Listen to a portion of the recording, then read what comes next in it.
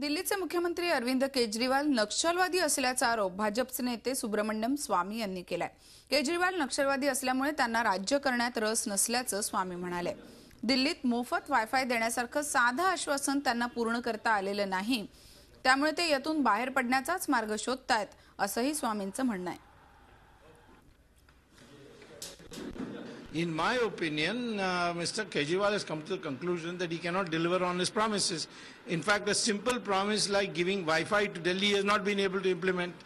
So he has, I think he is looking for a way to get out. He is basically a Naxalite. He is basically a Naxalite. He is basically a Naxalite. He is not interested in ruling.